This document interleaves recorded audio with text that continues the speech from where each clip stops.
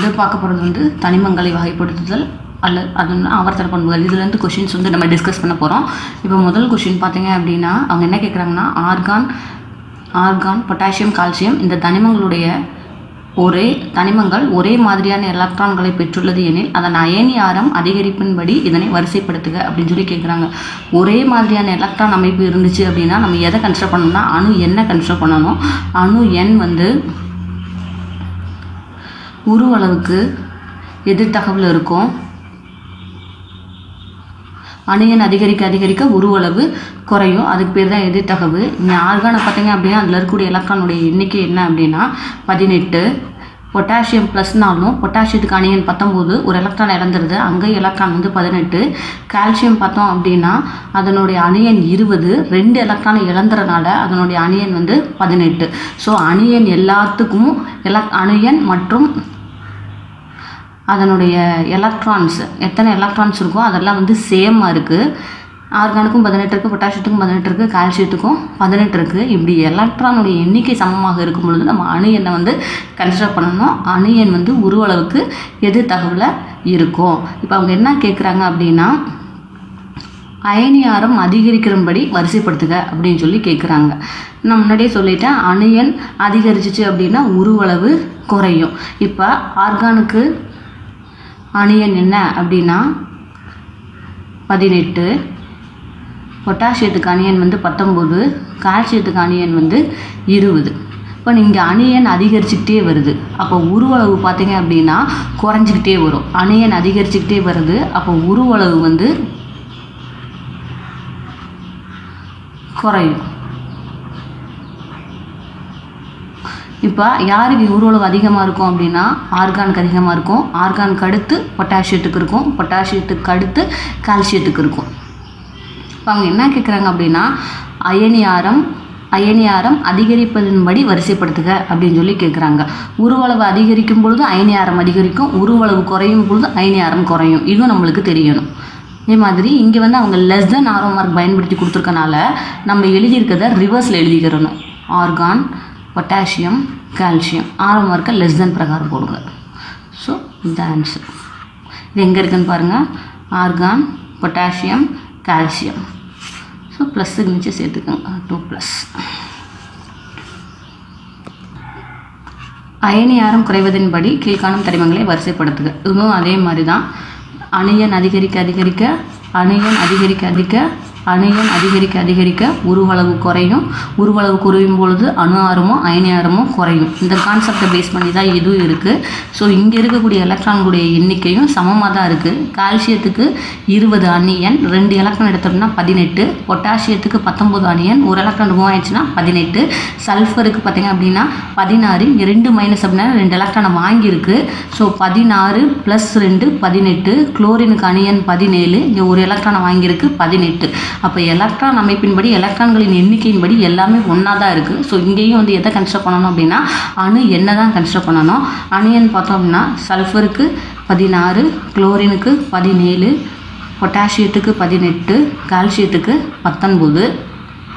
இப்படி அணு எண் பிரகாரம் எழுதிட்டு ஸோ யாருடைய அணு எண் அதிகரிக்குது, இங்கே அணு எண் அதிகரிக்குது, உருவளவு குறையும். உருவளவு குறையும் பொழுது அயனி ஆரம் வந்து குறைஞ்சிக்கிட்டே வருது. யாருக்கு அதிகமான அயனி ஆரம் இருக்குன்னா சல்ஃபருக்கு. Sulphur greater than chlorine greater than potassium greater than calcium. So அணு எண் அதிகரிக்கும் பொழுது உருவளவு குறையும். உருவளவு குறைஞ்சிச்சு அப்படின்னா அயனி ஆரம் குறையும். அவங்க கொஷின் நம்ம பார்க்கணும். அயனி ஆரம் குறைவதின்படி வரிசைப்படுத்துக அப்படின்னு தான் கேட்டிருக்காங்க. ஸோ அப்போ இந்த வரிசையிலே நம்ம எழுதிடலாம். ஸோ சார்ஜ் போடணும். சல்ஃபருக்கு 2- கொடுத்துருக்காங்க, குளோரினுக்கு -, பொட்டாசியத்துக்கு +, கால்சியத்துக்கு 2+. இந்த ஆன்சர் எங்கே இருக்குன்னு பாருங்கள். So C option is correct. அடுத்த கொஸ்டின் பார்ப்போம். கீழ்காணும் தனிமங்களில் எது அதிக அயனியாக்கும் ஆற்றலை பெற்றுள்ளது அப்படின்னு சொல்லி கேட்டிருக்காங்க.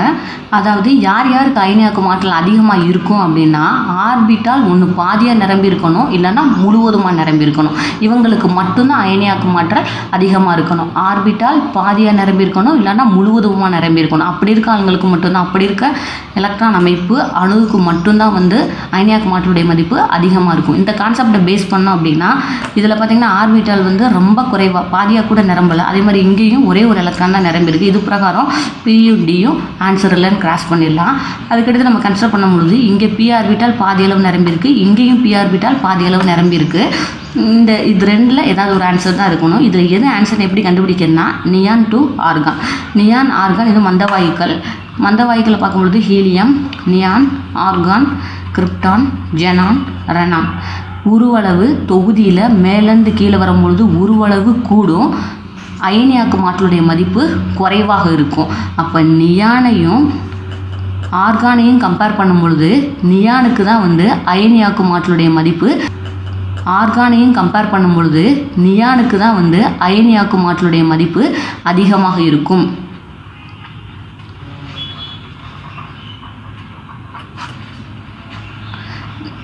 அதாவது தொகுதியில் மேலேருந்து கீழே வரும்பொழுது உருவளவு கூடும், அயனியாக்கு மாற்றலுடைய மதிப்பு குறைவாக இருக்கும்.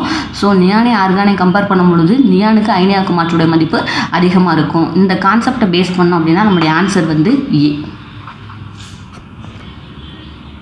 அடுத்த கொஸ்டின் பார்ப்போம். கீழ்காணும் எந்த ஆக்சைடு சோடியம் ஹைட்ராக்சைடுடன் வினைபுரிவதில்லை அப்படின்னு சொல்லி கேட்டிருக்காங்க. ஸோ ஆக்சைட்ஸ் எல்லாம் கொடுத்துருக்காங்க. மெயினாக நம்ம தெரிஞ்சுக்க வேண்டியது என்ன அப்படின்னா எஸ் தொகுதி தனிமங்கள் எல்லாம் வந்து கார ஆக்சைடுகளை உருவாக்கும், பி தொகுதி தனிமங்கள் எல்லாமே அமில ஆக்சைடுகளை உருவாக்கும்.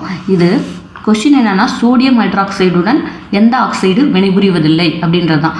அப்போ சோடியம் ஹைட்ராக்சைடில் உள்ள அமிலம் வந்து ஈஸியாக வினைபுரியும். இது ஒரு காரம். ஸோ அமில ஆக்சைடுகள் வந்து ஈஸியாக வினைபுரியும்.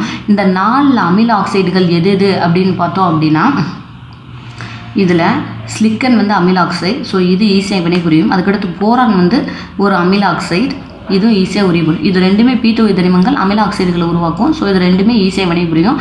இந்த ரெண்டுமே ஆன்சர் கிடையாது. மீது இருக்கிறது பார்த்திங்க அப்படின்னா பெர்லியம் இன்னொன்று வந்து கால்சியம்ஸ். இது ரெண்டுமே கார ஆக்சைடுகள், கார ஆக்சைடு தான். ஸோ காரம் வந்து காரம் கூட வினைபுரியாது அப்படின்றது நம்மளுக்கு தெரியும். இதில் நம்மளுக்கு முக்கியமாக தெரிஞ்சிருக்க வேண்டிய விஷயம் என்ன அப்படின்னா பெர்லியம் ஆக்சைடு வந்து ஒரு ஈரியல்பு தன்மை கொண்ட ஆக்சைடு. இது கார ஆக்சைடையும் உருவாக்கும், அமில ஆக்சைடையும் உருவாக்கும். ஸோ பெர்லியம் ஆக்சைடு வந்து சோடியம் ஹைட்ராக்சைடு கூட வினைபுரியறதுக்கு வாய்ப்பு இருக்குது. ஸோ பெர்லியம் ஆக்சைடை கேன்சல் பண்ணிக்கலாம். நம்மளுக்கு தெரிய வேண்டிய விஷயம் இதில் பெர்லியம் ஆக்சைடு வந்து ஒரு ஈரியல்பு தன்மை கொண்ட ஆக்சைடு அப்படின்றது தெரிஞ்சுக்கிறோம். அப்படி தெரிஞ்சால் மட்டும் தான் இந்த ஆப்ஷன் நம்ம கிராஸ் பண்ண முடியும். ஸோ சோடியம் ஹைட்ராக்சைடு கூட எது வினைபுரியாதுன்னா கால்சியம் ஆக்சைடு. ஏன்னா கால்சியம் ஆக்சைடும் ஒரு காரம், சோடியம் ஹைட்ராக்சைடும் ஒரு காரம். காரமும் வினைபுரியாது.